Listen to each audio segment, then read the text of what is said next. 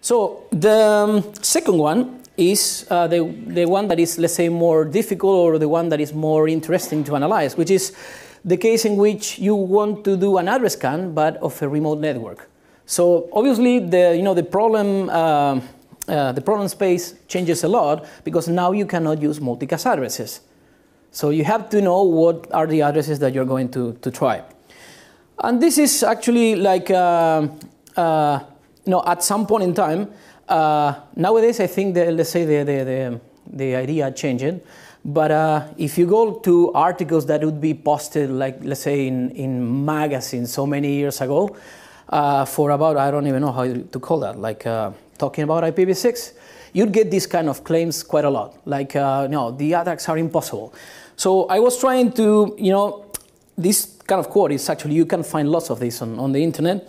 And I was trying to find out whether this was actually like the product of, let's say, being under the influence of something, or it was actually, there was some reasoning to this claim.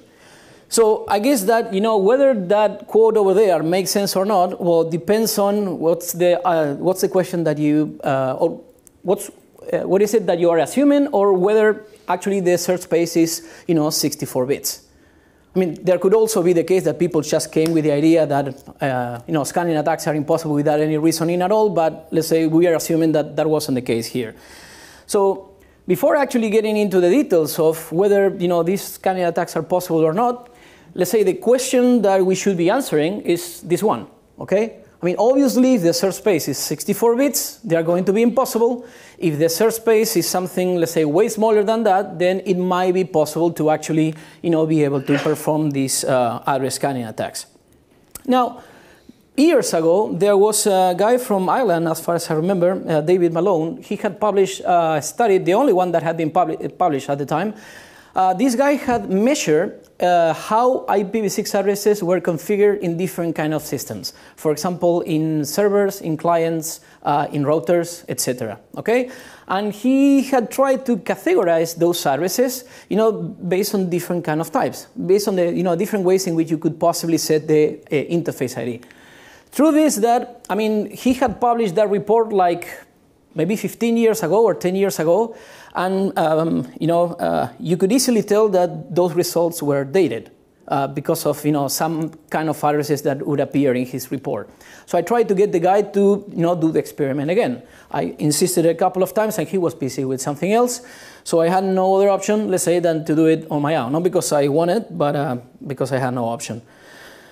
So what was the experiment about? Again, what we are trying to find here is whether the search space, for example, for scanning some network is 64 bits or not, okay? So the idea here is, or was, to actually try to grab as many IPv6 addresses as possible and try to figure out whether the interface ID was set with some specific pattern or it was just random bits, okay? If it was random bits, that meant that the search space was 64 bits. There wasn't much to do when it comes to address scans. Now, if there were specific patterns, then that might help the attacker to actually reduce the search space, and maybe in that case, these address scanning attacks were feasible. What I did, I actually obtained two different pieces of, or sources of IPv6 addresses. So Alexa, I don't know that much what they do, but they had this interesting file with the top 1 million sites, top 1 million websites. And there is an Internet Society website called World IPv6 Launch Day from a few years ago, where they have a list also of websites that had enabled IPv6. So the goal here was essentially to try to grab as many addresses as possible and and analyze those addresses. So let's say the easiest of all of those addresses was to just get Quad A records for the domain names in each of those lists. But then I say, okay, well, I have addresses corresponding to web servers, but maybe those web servers, or the addresses for web servers, maybe they follow different patterns that, I don't know, those of mail servers or those of name servers. So what I did, using the same two lists, then I obtained the NS records and the corresponding Quad A records for those domains, and the MX records and the Quad A records for the same stuff. So now we have like 3 different sets of addresses, one for web servers, one for mail servers, and one for name servers. Once I had those lists, obviously I had to produce a tool to actually analyze the interface IDs. I wasn't going to be one by one, trying to figure out what pattern they were following. And these are essentially the results for web addresses. The reason for which you have 2 pies for, let's say, each data set, like here for Alexa and here for the World IPv6 launch day, is because in the second one, duplicate addresses have been removed. So for example, if there are multiple sites, multiple domain names that are employing the same IPv6 address, in the pie charts that are on top, they will count as many times as you find them, whereas in the lower one, they only count once. Both results are interesting. And before actually getting into the specific patterns, I think the most important part of this slide is that you can see, let's say the categories on the right-hand side, and it's clear that obviously addresses are not random because the only ones that are random are the ones that are in dark green over here, and obviously they are just a tiny percentage of those addresses. Okay. Maybe the easiest pattern to understand is the one that you have in light blue here. We call them low byte addresses. That was the name that this guy David Malone had used. So let's say I built this work on his own work, and essentially are IPv6 addresses where the interface ID is set to all zeros, and you just vary the last byte. That would be the usual case when you are manually configuring, let's say, a router, a server. Usually, unless you are under the effect of something similar to the previous guy in the slide, you usually set to all zeros and some number. And you don't go like A, B, 4, B. You don't. And that should already give you like a hint regarding whether these address scan attacks are going to be possible or not. We started with the assumption that there were like 64 bits to be tried. And now, essentially, we're saying that for a large percentage of the addresses, the interface ID is all zeros, and you just vary the last byte. So this is the same for mail servers. Even, let's say, worse or better, depending on the point of view. And when you remove the duplicate addresses, it's you can get the majority of the addresses just by trying addresses for which the interface ID is all zeros, and you just vary the last byte. And this is for DNS, okay? So obviously, if you think about this topic from the perspective of the attacker, well, obviously you wouldn't just try the whole 64-bit address space. You'd first go for this one, because obviously there you get more than 75% of the addresses. So you target those. After that, you might try to find the other ones, but low-hanging fruit. Then there was a guy, after I had published these results, he said that he had looked at my results, and he said, well, you don't have any addresses for clients, okay? And I said, well, at the time, nowadays either, I wasn't running any, let's say, popular site where I could, grab so many addresses from clients. And this guy, what he did, he used exactly the same tools, but he ran these tools over the log file of a popular web server, so to speak. Now, the results in this slide are actually tricky. So, because if you look at what looks like it's almost 70% of the addresses, and you look at the legend over here, it says that they are random addresses, okay? Now, what's the problem, or what's the reason for which I say that this chart is misleading? Well, because when you have a server and you're measuring client connections, those clients that employ temporary addresses, like Windows, they will use the temporary address to connect to your server. But they still use the same predictable address, like, for example, addresses that embed a MAC address in the interface ID. Now, from the standpoint of an attacker, if you are using one predictable address and one that is not, obviously I'm going to target the predictable one. I don't care if you are using some address that is hard to find. As long as you have a single one that is easier to find, I'm okay. And obviously, because of the way these measurements were done, say, looking at the log file of a web server, the only thing that you can tell from this is that a large number of systems were employing temporary addresses or randomized addresses when doing outgoing communications, when behaving like a client, okay? But there's nothing that you can say about, which other addresses they were employing. They might have been employing addresses that follow patterns such as the ones in the previous slides. So a little bit of a summary. I mean, there's more to it, but I was trying to summarize this as much as possible.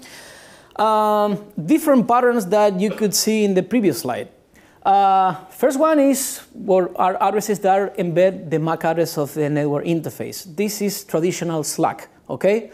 Yeah, it's not, you don't literally embed the MAC address, but essentially you are embedding the MAC address and you flip a bit and you insert a 16-bit word. At the end of the day, it's the same thing. So if you look at the numbers or the bytes there that I put in bold fonts, well, that's supposed to be the MAC address of the corresponding network interface, modulo the fact that there's one bit that has been flipped there, okay? Now, for example, in this case already, if you look at the address over there, there's certainly the search space, even for those addresses, is not 64 bits. You already have 16 bits that you are forcing to FE, this one and this one. That's always the case for SLAAC, okay?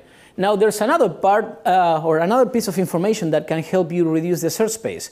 If what you're embedding there is a MAC address, well, you know that the first 3 bytes of the MAC address is actually the OUI, or an identifier that identifies the vendor, okay? Now, if you somehow have information about which vendor that site is employing, well, certainly at least you can reduce the possible numbers that might be there, okay?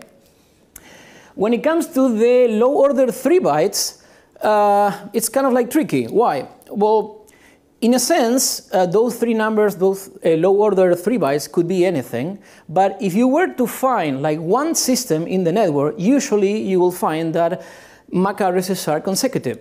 Why? Because when the vendor is manufacturing devices, they don't just randomize the MAC address. So they use them as a serial number, so to speak. So I've done the experiment, like even at, you go to some electronic shops and let's say you buy 2 IP cameras and you check the MAC addresses, and it's only the last byte or the last couple of bytes that change. And if you're assuming that some organization, they bought all of the systems, computers or whatever they were, together, which is usually the case, well, it's quite likely that if you look at the MAC addresses, well, once you have one address, the other ones are going to be like, next to it. Another one is embedding an IPv4 address inside the IPv6 interface identifier. There are actually 2 ways of doing that. The first one is actually something that is in that has to do with the IPv6 addressing standard. Essentially, it says that you can actually encode an IPv6 address in this way, okay? And when you write an address in that way, the IPv4 address gets encoded in the low order 32 bits. So we are going to have 32 bits that are going to be all zeros, and then that IPv4 address that we have here is encoded in the low order 32 bits. Now, if you look at what people do in practice, and this is not something that has to do with standards, you just look at what people do, and you find this kind of thing. There's also people that they set the interface identifier in this way. So now there's no special encoding here. It's just people configuring an address manually, but rather than, for example, selecting the interface ID to all zeros and then just bury the last byte, in each 16-bit word, they include each of the bytes of the IPv4 address, okay? Now the interesting part is obviously if you have addresses like these 2 types, like the ones that embed IPv4 addresses, the search space becomes the same one as in IPv4. So yeah, you do have more bits for the interface identifier, but you're not using them. There's another one that is kind of like interesting. This was actually found in the wild. It's not that usual, but it is there. There's people that, for example, if they have a number of web servers in their network, they set the addresses in this way. For example, you can see that only the low order 32 bits are set. So they use one number, for example here, this one, is kind of like the number of server. So the first web server will have 1, second 2, and so on. And then for the low order 16 bits, they just set the port number of the, let's say, main service that is being provided by that server. So if it's a web server, you'll find the number 80 there. Now, the creativity of people doesn't have limits, so there's people that decide to do things in the other way around. So, and it actually gets even worse. So there's people that put the port number first and then the server number after that. And we even found cases for me that was like, I don't even know how to describe that. Some people encode the port number in hexadecimal. For me, that's kind of like weird. So if they are going to, I don't know if they are extremely smart or before actually, setting the port number, I guess they translate that to hexadecimal and they send the port number, I don't know. But we did find them. I mean, not that many occurrences, but you do find them. And the last one is what we call low byte addresses. For the most part, these addresses have all of the bits set to 0 and you just set this last number. But there are people that instead of just setting the low order 16 bits, they set those two numbers to a small integer. So you could get something like, for example, here 1 and then colon, let's say 100, okay? So that number is never going to get like to FFFF, but it's always going to be in the range between 0 and 100, so to speak. As you could tell from each of these cases, the search space is not 64 bits at all. I mean, for example, in this case, you have to vary this number from 0 to 100. Same thing here.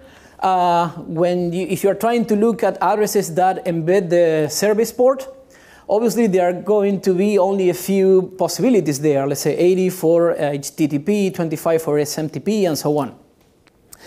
So in most of these cases, actually, the search space is not 64 bits at all. Now, in the first versions of the scanning tool that I produced, essentially you had to, let's say, specify a prefix and then tell the tool what was the, let's say, the address pattern that you were targeting. Okay. Which obviously wasn't that nice because you have to obtain the address, look at the address, and try to come up with a pattern, and then run the attack tool with the specific option. So, oops.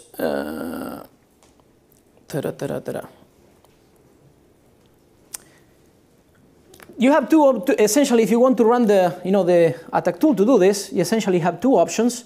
First one, you specify a prefix and you specify the address type. Second one, which is obviously what you'll use most of the time, now the tool is able to actually infer what's the pattern that the interface ID is following. So you don't really, let's say, need to set, to specify the specific interface ID type. Let's see, let's show some examples.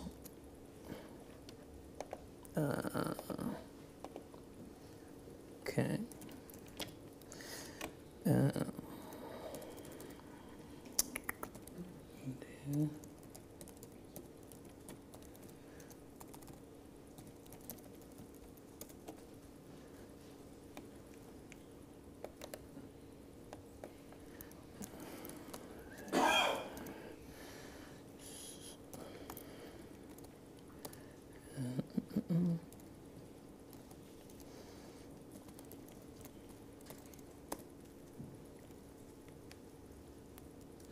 So this was in my own copy, this was the back comment, so forget about those. But this is the actual output of the scanning tool, okay? So what I did, obviously I had scanned this site before, so I knew the trick already. But NetBSD, okay? I grabbed the quite a record for NetBSD, which is this one. And then I decided to scan the /64 corresponding to that one. And these are the numbers, the addresses that I found. I mean, the reason for which I showed this particular one, because it's, let's say, the funniest one. If you look at the address patterns, they are clearly server ports, okay? So there's an address which is : 21, FTP, : 25, SMTP, : 53. And this one, it's kind of like what we were saying before. This could be like the server number and then the service port, okay? Then you can do it like this, let's say the automatic way to running this would be something like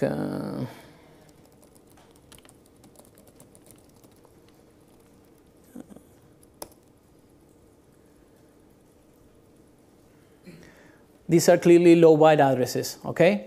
And there's another thing before we wait for the results. If you, let me show you this one, for example. If you run the -b option, before actually showing you the results, the tool will actually print on the screen what are the address ranges that it is targeting, okay? Now, if you look at the address ranges, for example, the first one here, it uses 21 for the low 16 bits, and then a number from 0 to 5 for the next one. Why? We are targeting possible FTP servers. So we are trying to find the server 1, server 2, 3, 4, 5. Then we do it the other way around here, because there's people that put the service port, first, and then the server number. Obviously, you find the same thing for, let's say, usual ports 22, 23, 25, blah, blah, blah, blah. And if you go down and you see these funny numbers, this is for the people that encode the same values in hexadecimal. So what the tool does, it has a table inside with the, let's say, most usual port numbers, and then it does all the possible combinations so that you don't have to do them yourself. Let's see. Top. Another thing that you could do, I think it was, oops.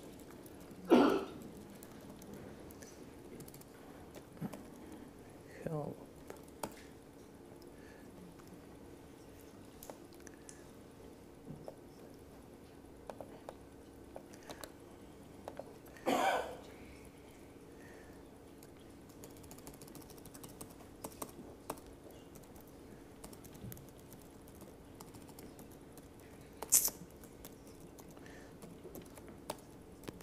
So what I did here, forget about I run the tool in this way. Here I'm scanning the same site, not in automatic mode. I'm forcing one specific address pattern. And let's say that I know that that site is employing servers that were manufactured by Dell, okay? What the tool is doing, it's looking up in the, in the database of IEEE OUIs, and then it comes up with all the address ranges for the OUIs that have been assigned to Dell, okay? It also, doesn't make much sense to explain it, but it also orders the OUIs, because for a vendor that has lots of them, and the first one was assigned, let's say, in the 80s, it's extremely likely that you are not going to find any of those systems. So it reorders the OUIs so that first you try the most recent ones, and then you try the last ones. There are so many different options. One that is quite interesting that I'm not going to run because of the time that we have, but if you are using, for example, virtualization technologies, let's say VirtualBox or VMware, they use specific IEEE OUIs. In that case, you don't even need to target the whole range of OUIs, but you target just those specific OUIs. And there are specific options in the tools, like you can say, okay, I want to target VirtualBox virtual machines. So the tool automatically will come up with the right addresses. Can I just add to that? Yeah. Can I just add to that? The microphone goes live.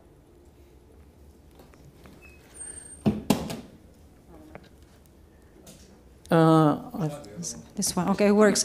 So basically what you're talking about is not really something like really deeply skillful social engineering, because good customers sometimes work with vendors and they do different case studies. So actually if you do a little bit of your research, you're able to find information about who is using what vendor, who they work with. So again, that just decreases the surface attack even more.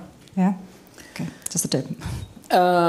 Some conclusions about the address scanning attacks for IPv6. They are feasible, but typically harder than in IPv4. Essentially, there's no way out without using your brain. Okay, so you can't just do brute force. Now we will see in the next presentation that this is something that is improving because improving for some of the types of addresses. For example, when it comes to the manually configured addresses, there's nothing that you can do about it. People just set the addresses in whatever way they do. But for the Slack addresses, the ones that embed the link layer address, the MAC address, the recommended scheme to actually set the interface ID was changed earlier this year. So in the next presentation, I will show, for example, if you install a fresh copy of Fedora, they already switch to the new way of generating the interface IDs, so you don't get predictable addresses in a sense. So that's something that has improved, if you want. Side comment. Microsoft, I don't know since which version of Windows, but they didn't completely solve the problem. But when it comes to scanning attacks, they don't generate the interface IDs in the traditional ways. They don't embed MAC addresses in the interface ID. So when it comes to the scanning attacks, it's not possible to do them against Windows, at least in this way, okay? Because you could have like 100 boxes, and each of those boxes is going to have like a randomized interface ID. That's something that, let's say, they were ahead of the rest, so to speak. Okay. Well, this is what I was mentioning before. It is possible to make them unfeasible, the scanning attacks. When it comes to systems that you're manually configuring, well, it's just a matter of you not, let's say, using more bits in the address or not using, let's say, patterns. But for addresses that result from, let's say, Slack, it's just a matter of implementations being updated to 72.17 and RFC 8064. Essentially, 8064 tells you that you should be doing 72.17. So the algorithm is, yeah.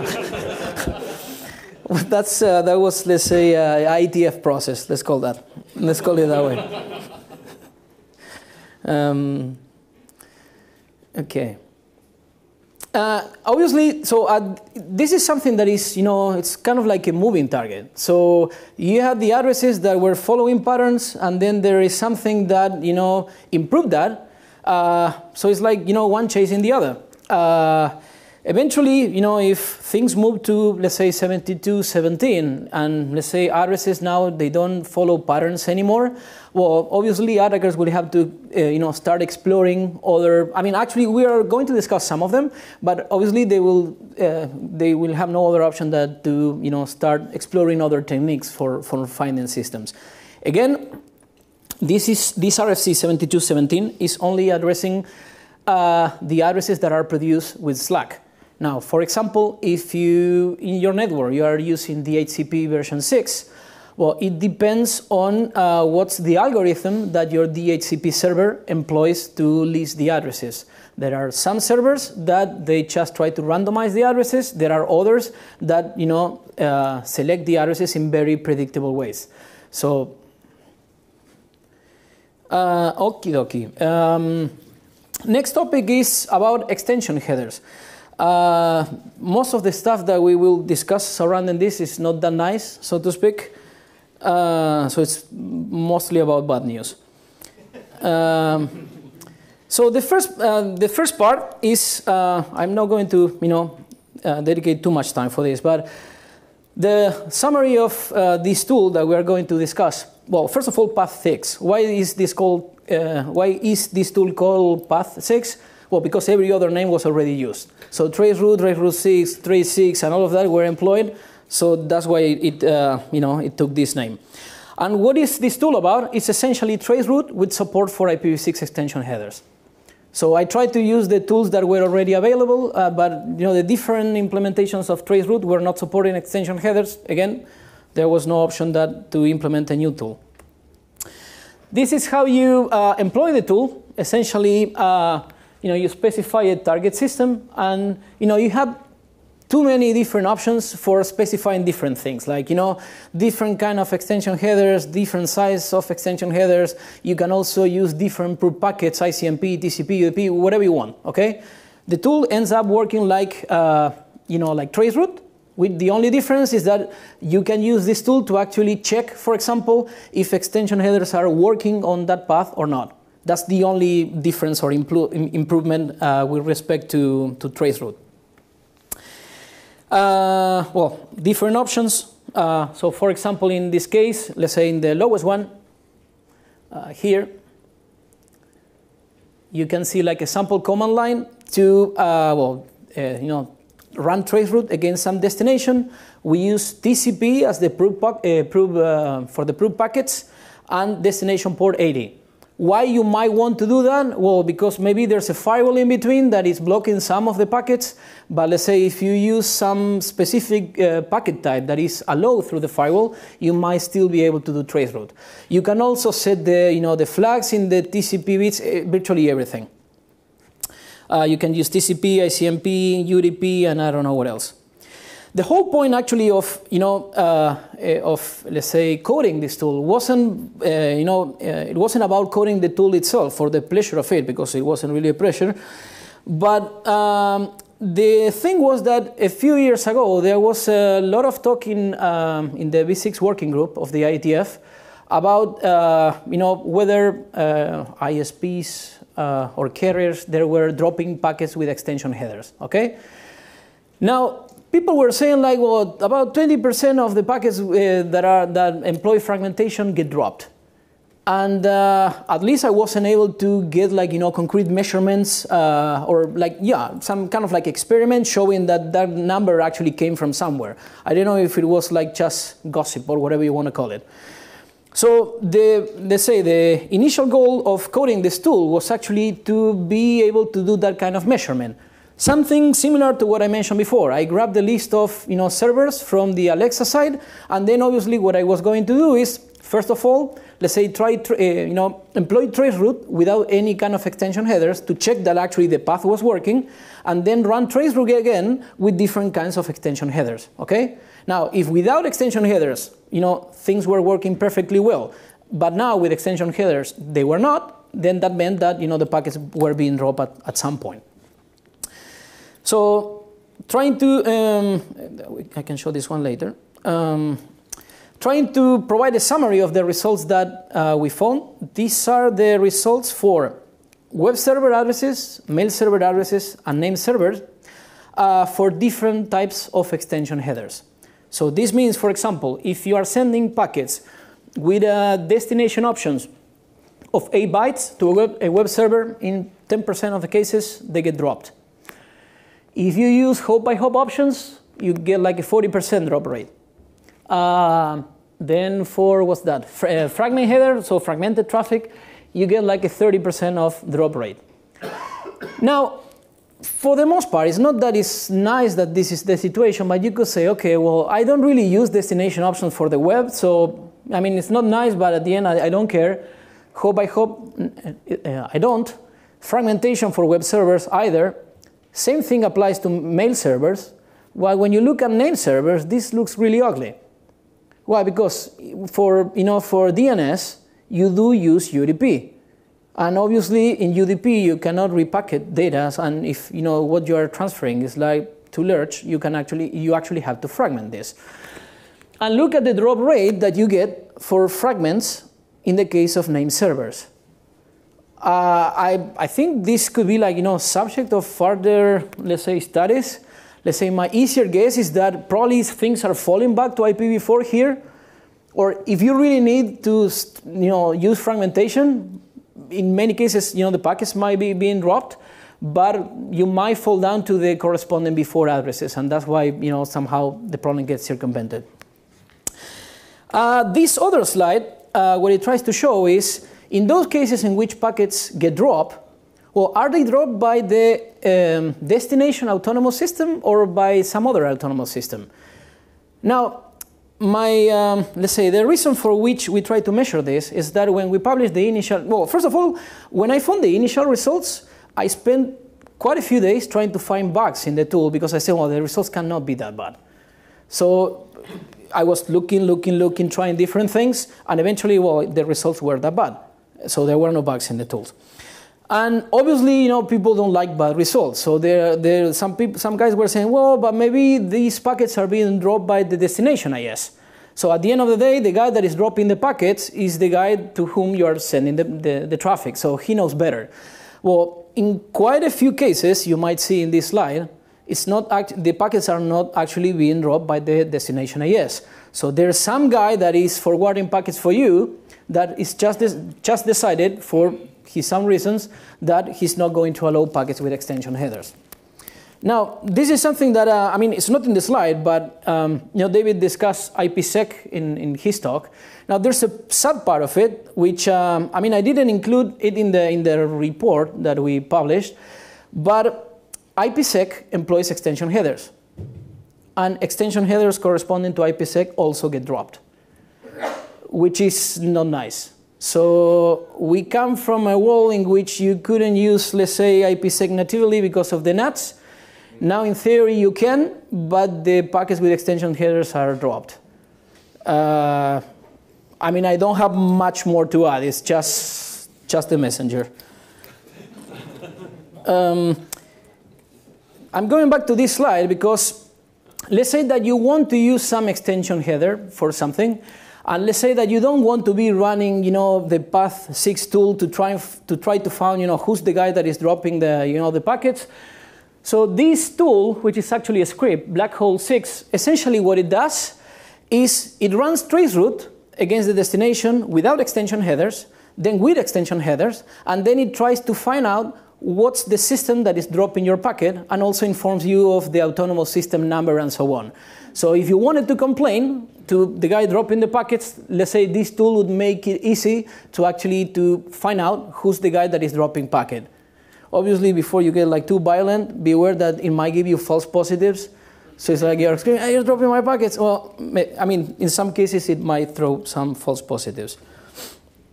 So what does this all mean? There are two different points of view. Well, the first one is that, and this is one that is not nice, and I think there's work to do in different areas, like, even having this conversation is something that is supposed to help. That right now you don't have a very good situation for using extension headers. And if you are planning to, let's say, use IPsec on, without any encapsulation in IPv6, well, you should raise awareness about this kind of stuff. I'm not saying that you're going to be able to change it. I'm just saying that this is something that at least people should be, aware of. Now, the other part is that, I try to follow everything that gets published on the topic. Like I have so many alerts on Google. Whenever there's something that says IPv6 security, I try to read it. And if you look in the last, let's say, 4 or 5 years, a lot of the stuff that was published on IPv6 security is about extension headers. Like, well, I found that if I include this number of extension headers, I can evade snort or this firewall or that other firewall. So for quite a lot of people, extension headers are seen like something that is great for attackers, right? Now, if you look at these previous numbers, well, even from the attacker's point of view, they are not that nice. Why? Because if I want to attack a remote system, actually, if I put extension headers, I'm blocking my own attack. So this could be like, you could think of this as a security feature, like it's an implicit firewall, you could say. I mean, obviously, in many cases, if you are, let's say, attacking a local network, yeah, they might be of use. There's so many different kind of security devices that are not able to process extension headers well. But if what you're doing is something against a system that is in a remote network and your packets have to traverse the public internet, you better do something else because, there are a lot of chances that your packets are going to, get dropped. Okie dokie. So we're now going to cover just one attack for neighbor discovery and one for Slack. I mean, obviously the tools support many of them, but the idea is just to show how easy it is to reproduce this stuff. First of all, neighbor discovery. Essentially, they say the short version of it is that this is IPv6 version of ARP, okay? With the only caveat that the traffic is much more complex. Why? Because in the IPv4 world, ARP was running on layer 2, okay? So they were like packets running directly on layer 2. Whereas in the case of IPv6, all of these packets are ICMP packets. That means that since they are ICMP packets, they run over IP, and if they run over IP, they can have extension headers, fragmentation, etc., etc. To put it in a different way, this is the equivalent of saying that you can fragment ARP packets. Okay? How neighbor discovery works? Well, it's kind of like the equivalent. I assume this is just a refresher for those that don't remember, but essentially, if you need to send a packet on the local network, you have to be able to map the v6 address to a link layer address. You ask on the local net. Oops, that was fast.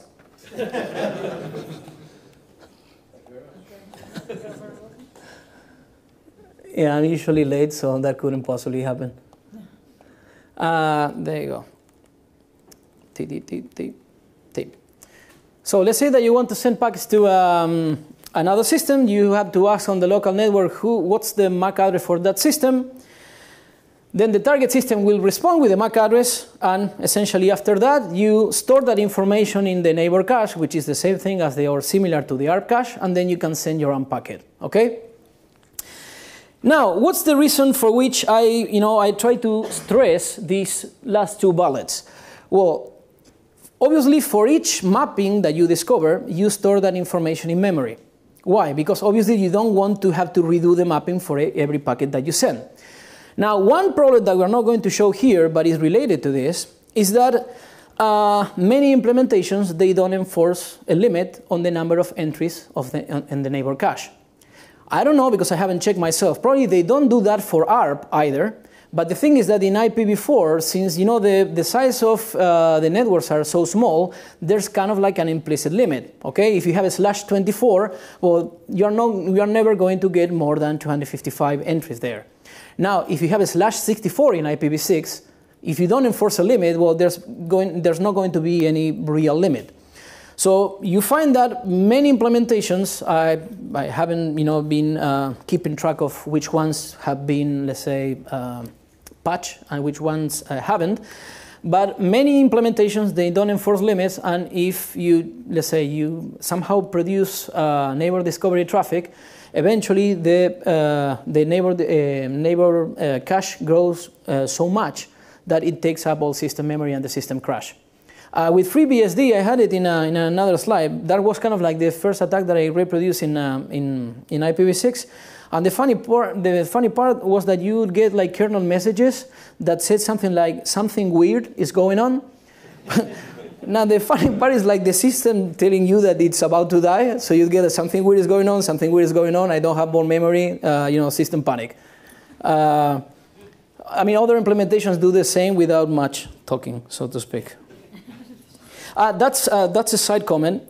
One of the ways in which you can generate lots of neighbor discovery traffic is when you send a lot of packets to a target network. Okay, let's say that you are all part of the same subnet, and I'm proving different addresses. Okay, well, each packet that I send is going to trigger neighbor discovery traffic, and as a result of that, you will see that in many cases in which people are scanning remote networks, particularly if the search space is big, they end up crashing the remote router if it doesn't enforce limits on the neighbor cache. So that's the reason for which, if for reasons that are not my problem, you are going to try to scan some site, well, you should, let's say, limit the rate at which you're sending packets, because if the goal is to actually find systems that are alive, what you are doing is actually taking them off the network. Okay? Well, what are the attacks that you can, do with neighbor discovery? Well, the same thing as in IPv4. Essentially, you have an IP address, you map that address to some link layer address. So if, for example, the address is non-existent, you just, spoof a neighbor advertisement, well, the packets are going to be discarded. And if you direct or redirect the packets to your own system, you could do man-in-the-middle attack. There's nothing different from the, the IPv4 world. This is how you run the tool. I mean, obviously, if you do man NA6 blah blah, you can tell what each option is for. But the main important or the most important ones are, first one is interface. That's the interface on which you are going to be listening for packets. The second one, -T, is the address that you want to impersonate. That's an IPv6 address that you want to impersonate. And then -E, that's the MAC address. So if you just want the packets to be dropped, you just come up with some non-existent address, or if you want to do man in the middle, obviously it's your own address. Mitigations, okay? First of all, and that's something that David mentioned, okay? The first question that you should probably ask yourself is whether you are doing something about this for the IPv4 case, okay? I'm not saying that it's right not to do anything in the IPv4 case, but if you're not doing anything in the IPv4 case and you're running a dual stack network, then just worrying about one, family of the attacks, but not for both, doesn't make much sense. Now, let's assume that you do something about this. So what are the possible options? First one is something that is called ND snooping, or the IETF version is SAVI. Short version of it, the guy that probably wrote the RFCs will kill me for this because you're summarizing all the work in like 2 sentences. But essentially, you have a device that tries to learn the real mappings. Obviously, you start running the network, you learn the mappings, and then that device, a layer 2 switch, it tries to police, traffic that, is now, advertising different mappings. That's one of them. Obviously, you might wonder, well, will I be able to do it in my network or not? Well, that depends on the device that you're employing. Maybe it has support for this or it doesn't. The other one, it's monitoring neighbor discovery traffic. This doesn't prevent the problem, it just detects that the problem has happened. You might want to do it or not. This is the equivalent to, you might remember the tool ARPWatch from IPv4. This is the equivalent to ARPWatch. Second one, which is easier to tell than to do, is to restrict access to the local network. I mean, obviously, for most cases, you can do this, but there's people, let's say, there's like the 2 extremes, right? So at times you get to places where they have a large network, they have thousands of systems, and they don't even have like at least a separate network for, let's say, the people that that has to get some work done. So you are not going to be able to employ this option that much, but at least have, let's say, one option for guests, and they go and kill each other there, and then you have the network that you can use while they are killing each other, so to speak. This one, same thing. I've only seen one place where they do static entries. I was once at the security conference, and in the, let's say, the leaflet that they give to you with the agenda and so on, they will give you the information for setting static entries, but for the IPv4 case, not for v6. The other one is send. Send is something that is, let's say, extremely nice on paper, and it's extremely nice on paper. It's extremely complex from my perspective. I probably read the specification 4 times to get an idea, and if I had to completely explain it again, I probably had to read the spec once more. It's supposed to use a public key infrastructure, which would give you an idea of how easy it is to deploy.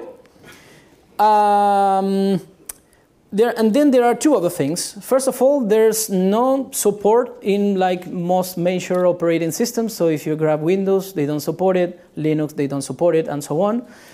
And the other, let's say, the other question that you might want to answer yourself before you even consider actually deploying send, I mean, you will not be able to, but let's say if somehow you could, is whether it actually makes sense to, use this very heavy and expensive machinery just to address, ARP attacks.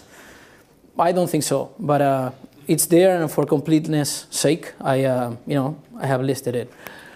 One side comment, I haven't tried this myself, but this is like a big warning sign. For ND snooping, it would be quite possible that an attacker might be able to circumvent that control by employing extension headers. I haven't tested that myself, so that's the reason for which, let's say, I provided the command line in the previous slide, is that if you are running one of these boxes that allow you to do this, well, try to run the tool with extension headers, because it's quite possibly the case that you can circumvent this mitigation.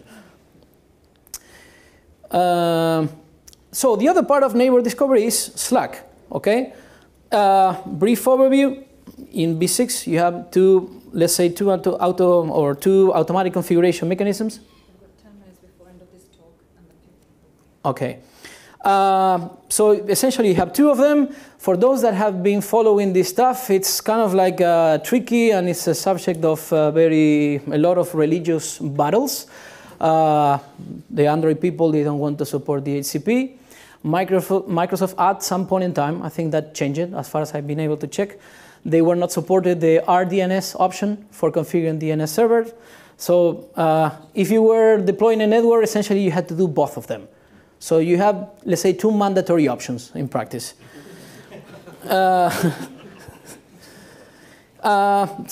one is mandatory and the other one is optional, is like quotes there. So how does Slack work? Well, essentially you connect a system to a network, it sends a router solicitation, and there's a router that essentially answers back with all the configuration information that it needs.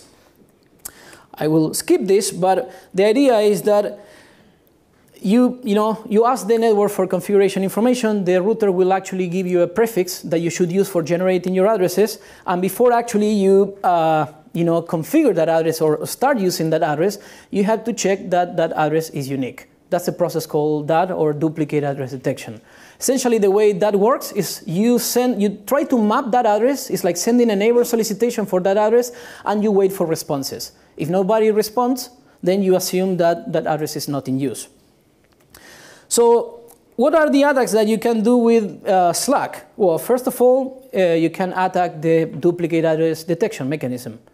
Why? Because, well, you can connect to the network and pretend that you own every address that, other systems are trying for uniqueness. So it's like, do you have that address? Yes, I do. Do you have that address? Yes, I do. So essentially, you have everything. This is how you run the tool, okay? This is the, let's say, the first one is the easiest version, which is essentially no matter where the queries come from, you should. And then there's this other one in which you restrict the attack to a specific MAC address, okay? Obviously, if you are doing this in, let's say, in some environment that is not a lab, you should be doing this, okay? Otherwise, people will start complaining. This is just a filter, okay? So the only thing that you are doing is restricting the systems that you are trying to attack to those that employ only that MAC address. Another attack that you can employ, without getting that much into the details, is, whenever there's a router advertisement that is sent on the local network, it has a value that is called lifetime, or router lifetime. That value tells you for how long you are expected to be able to use that information, okay? Now, the idea is that in, let's say, normal scenarios, you get those router advertisements all the time, and that timer never expires, okay? So it gets refreshed all the time. Now, as an attacker, what you can do is just spoof one router advertisement with a lifetime of 0. That means that every system that at some point in time they had configured the network to use addresses and default routes and so on, you're essentially telling them that it's not possible to use that information anymore. So that's a way of DOSing the entire network with one packet. You have to keep sending the packets because the legitimate packet will come afterwards. So you always have to fire your packet after that. Again, well, this is simple. It only has a few parameters. Interface is the network interface card. Router address, because that's the link local address that you want to impersonate. You have to pretend that you are the legitimate router. And this one, target address, is the target of your attack. So if you use the all nodes multicast address, you are doing a DOS to all systems. But you can also send the same packets to specific systems, okay? So if you want to just take off the network some specific ones. Mitigation for Slack. Well, same question as before. Are you doing something for the DHCP version 4 case? If you're not, well, it's not a different scenario, okay? Now, assuming that you are, you are doing something about DHCP version 4, these are some of the things that you might want to do. One of them is router advertisement guard, okay? Essentially, that's kind of like if you do DHCP snooping in IPv4, well, this is the same thing, but for Slack. Now, most of the implementations, they are, let's say, susceptible of being circumvented by using attack packets that employ extension headers. To put in a different way, rather than sending plain RAs, you just add some extension header in between, and they don't even, they don't even identify that that packet must be blocked. Now, without naming names, this was reported, but not just by me, by other people at the time, and to vendors, some router vendors. And the funny part was that the response from the vendors was, well, we are not going to fix this because the solution to the problem is send. Send is impossible. Okay, so the sad part is not that these devices are easy to circumvent, but actually there doesn't seem to be any plans to actually patch this, and it's possible to do it. But the other ones are the same thing, restrict access, employee send, and so on. So let's say that in this particular case, if you were doing DHCP snooping for IPv4, what you should be doing here is something like RA guard. At times you find this feature with this name, but at the end of the day, it's a filtering policy. It's like you have a switch with different ports, and you want to allow RA packets only on the, the port where the real router is supposed to be connected. That's it. Next question. Yeah. When you ask the vendors to fix that problem of being able to bypass the RA guard by adding the headers on, did you ask them to allow those packets through with valid headers, or did you ask them to drop any packets that have any headers in? That's dead easy for them and would solve the problem. I asked them to, so what you should actually, what they do is like, if you get a packet, the thing that they are doing wrong is that they expect the, let's say, the payload, in this case ICMP, to be right after the IPv6 packet. Now, that doesn't make sense with the IPv6 packet structure, because extension headers means that if you want to get to the upper payload, you need to jump through all the extension headers. Now, they don't do that. Yeah, and they can't. It's rare that I defend, sorry, it's rare that I defend a router manufacturer, but in this case, this particular problem is actually very difficult to resolve. And the reason it's difficult to resolve is without you going, as Fernando says, down the whole length of that extension header train, you don't know there's router advertisement there to check. So it suddenly becomes something that's extremely difficult to do in hardware, extremely difficult to do quickly. So I actually have sympathy for them. It needs to be implemented in the end nodes. So the end nodes that will have to traverse the extension headers should drop packets where there are router advertisements with extension headers. Hi, David Freeman, Clarinet. I'm speaking about a related topic later, but this is actually a problem that we had to deal with, and there is no nice way of dealing with it, especially when you're working with mainstream vendor hardware and software. Really, the solution to it is the filtering of particular types and configurations of extension headers and even header lengths for different types of expected payloads, and destination multicast max is really not nice, but there are very few options in modern software to do it. I think that at the end of the day, if you're running a network, what you're probably going to do, if you want to mitigate this stuff, you will end up dropping all packets with extension headers. Exactly. Yeah. So, couple of comments about upper layer attacks. So, to make the story short, I was trying to find out a tool to perform the same attacks that you do in IPv4, but for the IPv6 wall. And out of frustration, I didn't find any. So I built, V6 version of the same tools.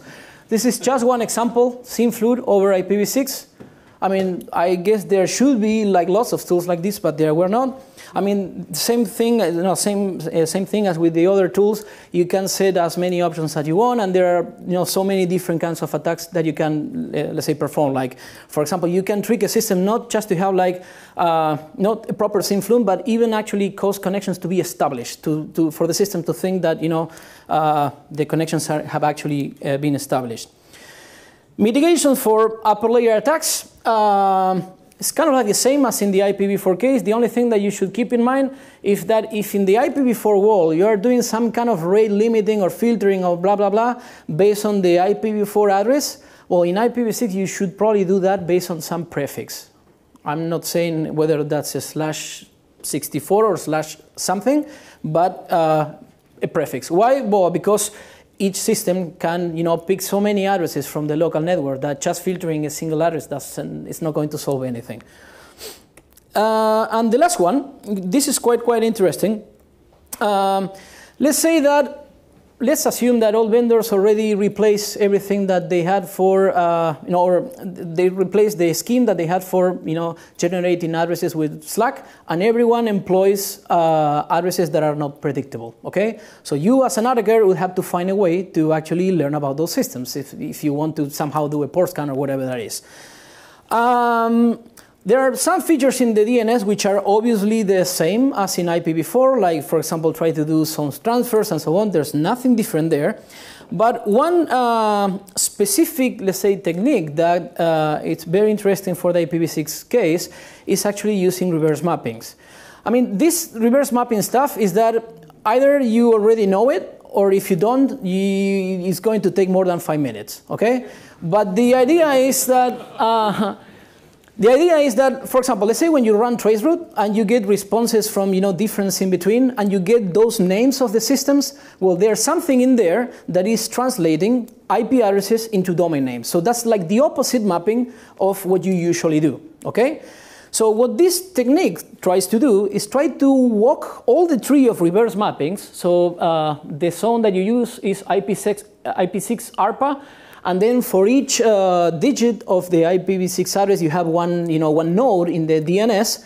It actually tries to walk that tree, okay? We are not really scanning addresses. We are not sending proof packets to IPv6 addresses, but actually try to, find out whether the addresses are valid or not by walking the tree of reverse mappings. And the idea is simple. If you get an NX domain error for some specific part of the tree, that means that you should completely, let's say, ignore the rest of that part of the tree, okay? So you start at the top hierarchy, and you start, trying the first level of the, of the tree, and you start discarding parts. Now, obviously, if you could do it manually, but it wouldn't be a very enjoyable experience. So there's this tool. This is a tool that is in THC IPv6 attack toolkit. It's very straightforward to use. DNS Revenum 6. This is a caching DNS server, and this is a network prefix. Okay? So I ran the tool already. It doesn't take long, but it was easier. Where was this?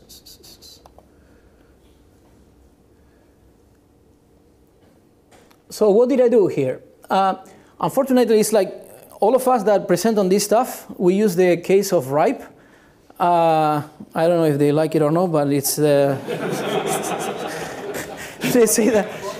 let's say that everyone knows that it works, so that we keep using it, and hopefully they will never fix this, because otherwise we will have to target somewhere else.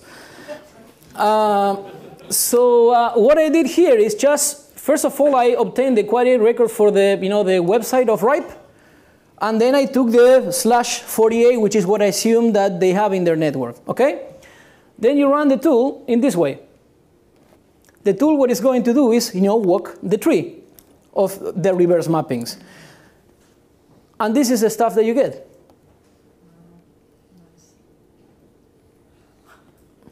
Now, there are two nice things. First of all is that, in this case, if you look at the addresses, you could say that you could have probably found most of them by doing an address scan, okay? Yeah, there are two things to fix there.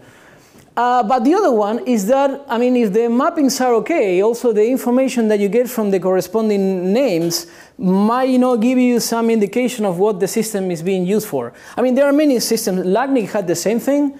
And I reported that, and they fixed it, so I'm not going to report this one, because otherwise we run out of examples.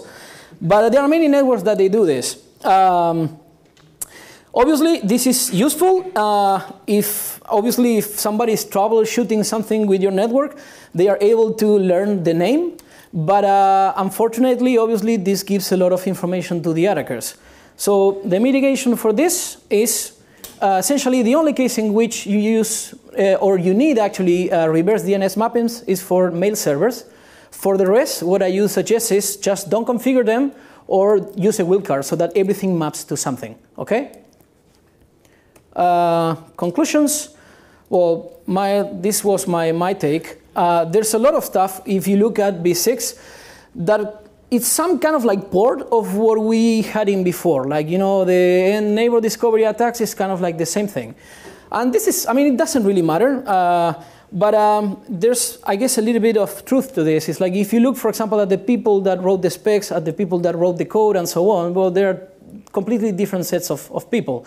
Probably the part that is more tricky is that there are things that, let's say, from my perspective, could have been better in the specs. But, well, that's where we are. And as I made a comment before, please don't take any of this discussion as I will not discuss IPv6 because this guy said that. That's not the let's say what I want you to take from this presentation, but rather, being aware about things that are there and what you can do to fix them. Well, my thank you to Veronica, team actions, and so on. I don't know if there are any questions.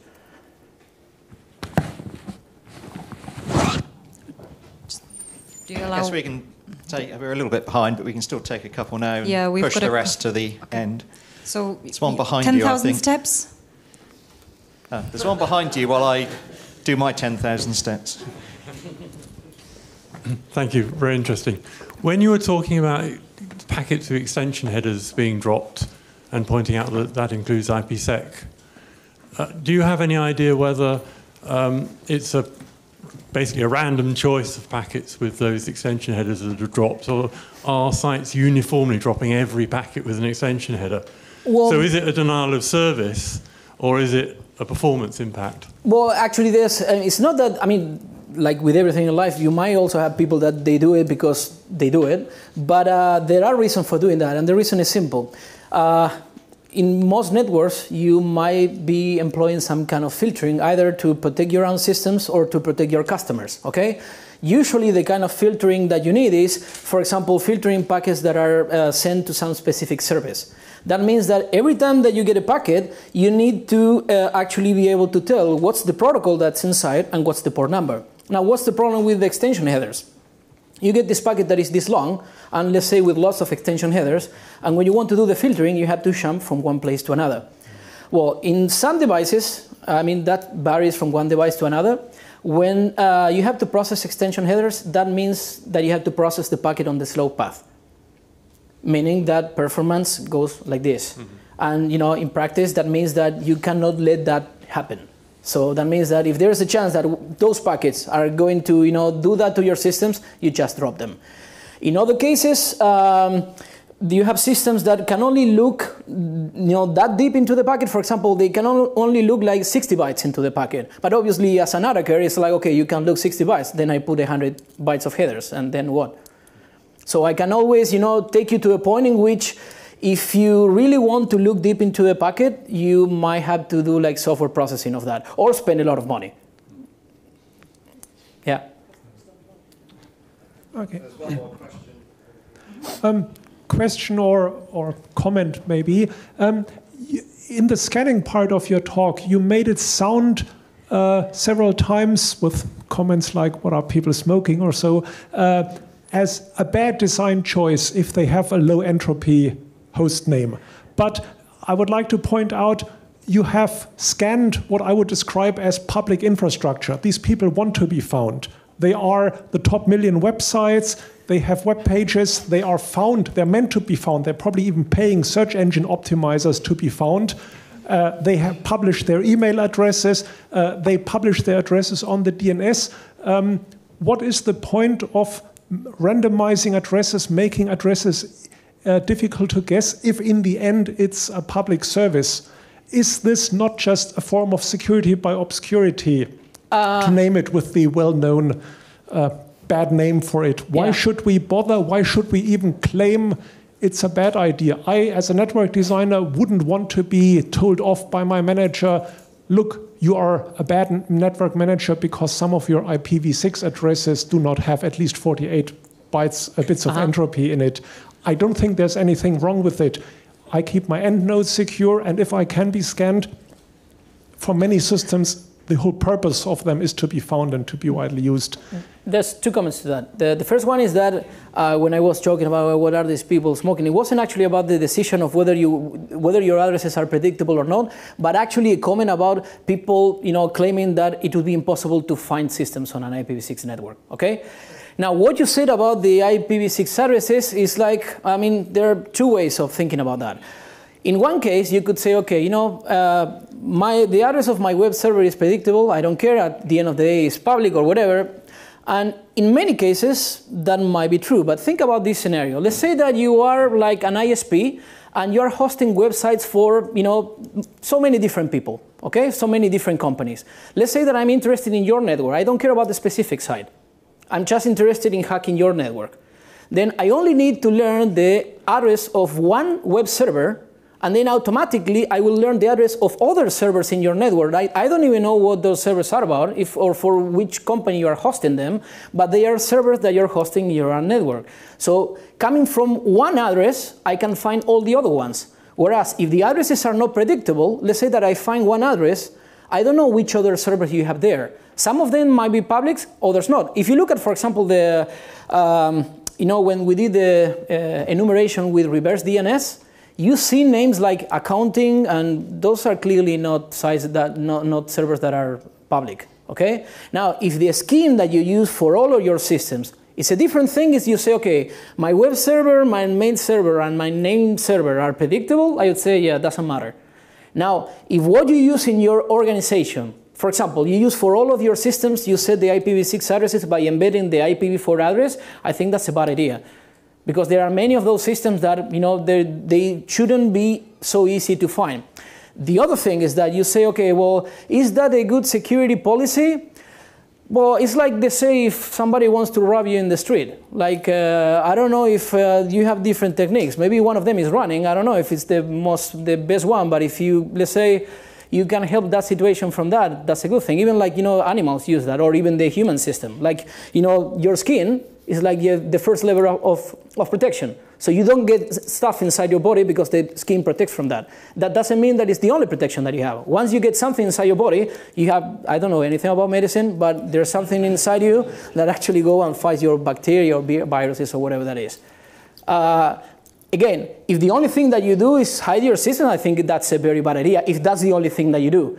On the other hand, from the point of view of an attacker, you know, the first step that I need to follow before attacking your network is finding your systems. Now, why do you say me that step? I don't want to, if you want to attack my network, I don't want to make it easier for you. Is it 1 minute for your second talk? Yeah.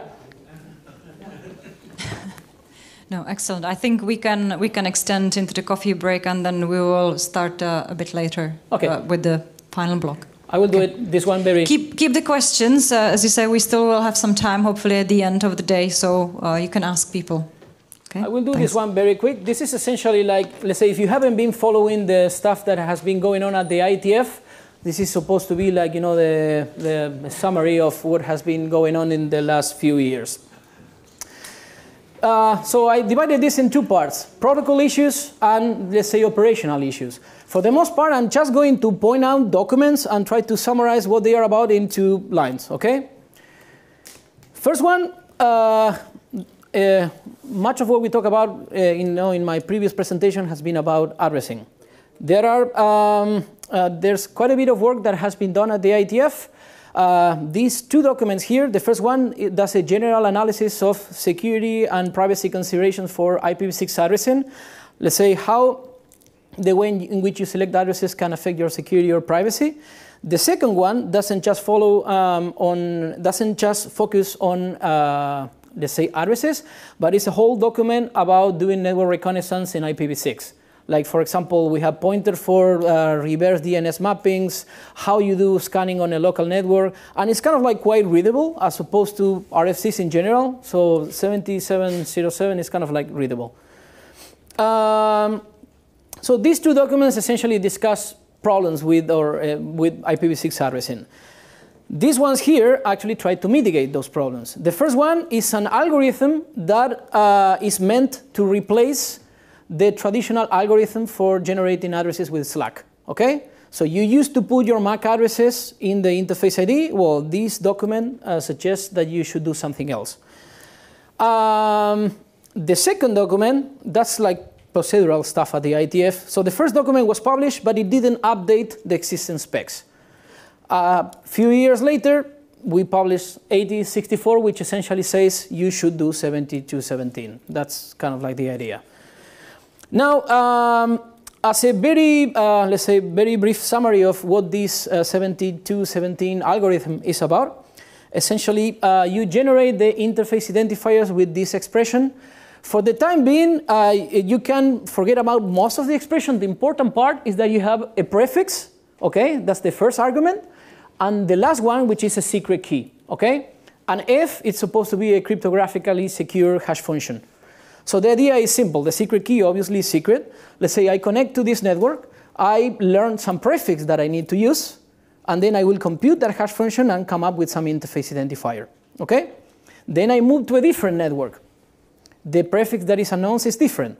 As a result, the interface ID is going to change. And obviously, as a result of what's the kind of function that you're using there, that number is not predictable, okay? Now, the interesting part, or actually this was the goal of the algorithm, is that if you move back to the original network, you again get the same interface identifier. So the idea is that you get interface identifiers that don't follow any pattern, that change when you move from one network to another, but they remain stable within the same network. And that's actually a goal from operational reasons. Like typically in many environments like enterprise, people disable temporary addresses because it's like a mess. You see address changing all the time. So this was the goal of this algorithm. Then, you know, when you look into the details, well, you have to, for example, add an interface identifier in the expression. Why? Because you might have two different interfaces. And if the only thing that you use in the expression is the prefix and the secret key, if you connect the two interfaces to the same network, they will get the same identifier. But conceptually speaking, the important part is the prefix and the secret key. The rest is just details. What you get out of this, as I said before, the interface identifier changes as you move from one network to another, but remains stable within the same network. And you might wonder, okay, well, this RFC got published. Is there anything going on in the, in the real world? These are implementations that, I was able to check myself. So the first three ones are packages. Well, the first one is the kernel, but then the other two are packages that you usually find in different distributions of Linux. And operating systems that ship with this algorithm enabled by default, macOS Sierra and Fedora. If you grab like a fresh copy of Fedora, you will see that this is what they use. This is a demo not live, of how this algorithm operates. If you look, for example, here, and you look at these two addresses, first of all, if you are used to Slack addresses, you will see that there's no FFFE there. Okay, that word that you always encode, it's not there.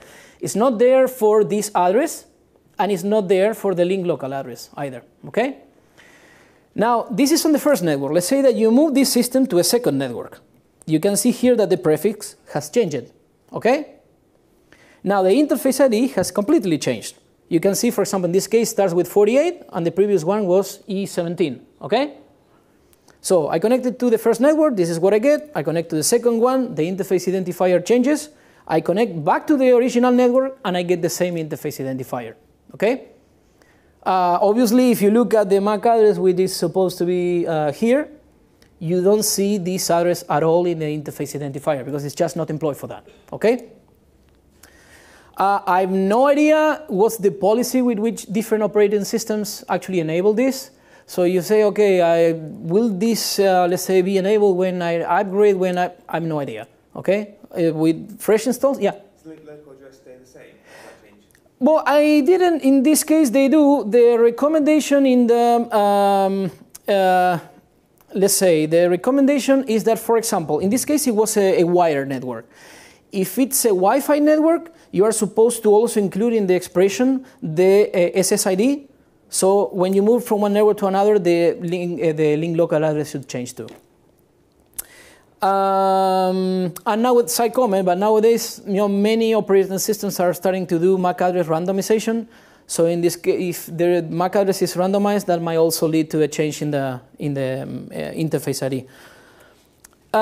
Work on extension headers. Well, this is what fragmentation is about in IPv6. You use extension headers for fragmented traffic, and this is the format of the fragment header. In the fragment header, you have a value that's called identification here. This is same thing as IPv4, you just put that value in an extension header.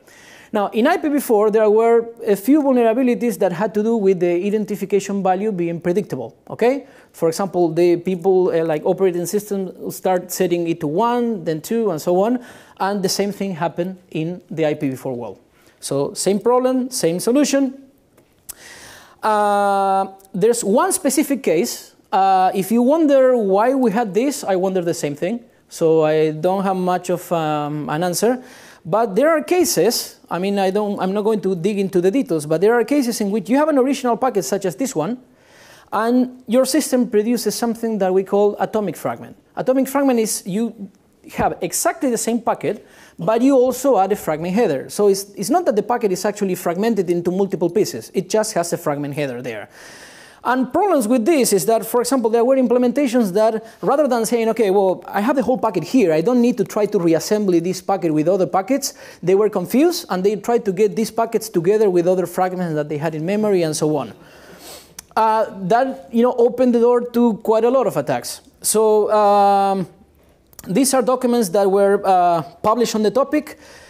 First one, it essentially prohibits the use of fragmentation with neighbor discovery. That makes filtering at, let's say, layer 2 quite easier. Why you should, let's say, why would you have fragmentation for traffic that is like ARP? Okay, just keep the traffic simple. If it's simple, it's easier to filter. Second one essentially discusses the implications of using predictable values for the fragment ID and recommends to do things in a different way. Third one, 7112. Addresses one specific case. At least when it comes to the original IPv6 spec, 2460, you could have a packet with lots of extension headers, and the first fragment would just have the mandatory IPv6 header and a chunk of maybe some extension header. Okay?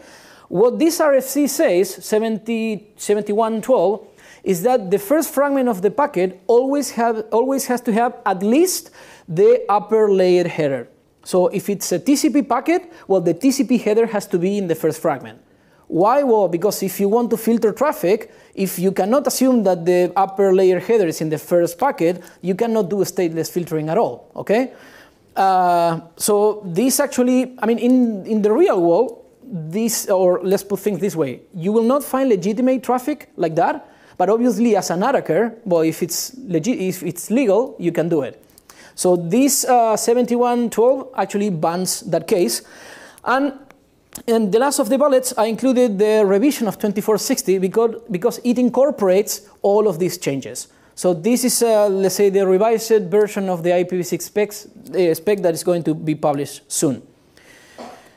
For atomic fragments, essentially, the first document says you shouldn't generate these packets. They don't make any sense.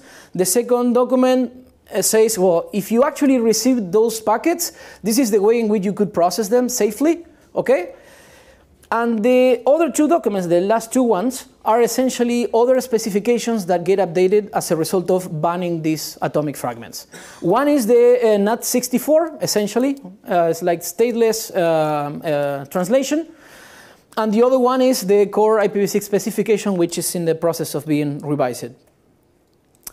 Now I mentioned operational issues. So there's a whole document, this one, which is still in the process of being published, about operational security considerations for IPv6. And it covers a lot of stuff, okay? So you might want to read this document, and if you have feedback, send it to the corresponding working group.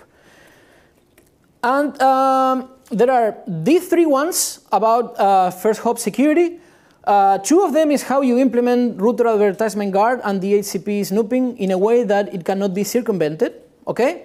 The last one is about source savvy, which is essentially about having your layer 2 device keeping a mapping of or keeping track of the legitimate mappings. So if somebody tries to change those mappings, you can essentially block those packets. This is about, let's say, mitigating neighbor discovery attacks. And the last two documents, these are kind of like interesting. The first one is related to something that David mentioned in his presentation. The first one discusses the implications on V6 on an IPv4 network. Short version of the story, you already have IPv6 running one way or another in your network. I don't mind what you do, but you should be aware that that's your case. Then what you do, it's a different thing. And the last one, which is quite interesting, and it can be summarized as this. Let's say that you are using, let's say, OpenVPN. I regularly do that. I connect to this network. I do a tunnel with some machine at home. So at least for part of the path that the packets follow, I know that they are kind of like secure. Okay? Now, many of the VPN's implementations that you find out there, they only support IPv4. What happens? If you connect to a network that is dual stack, and you happen to be doing something over IPv6, all of your traffic goes in the clear. Why? Because the VPN just takes care of the IPv4 traffic. That's nothing at all with the IPv6 case. You might ask, well, then if I want to, let's say, if I want to mitigate this, what should I do? Well, one option would be to get a product that doesn't suffer from this problem. What I have done in the past, unfortunately, has been if I really wanted to use my VPN, I was disabling V6. That was my operational, that's not my recommended, let's say, approach. Let's just say that in my case, that's what I had.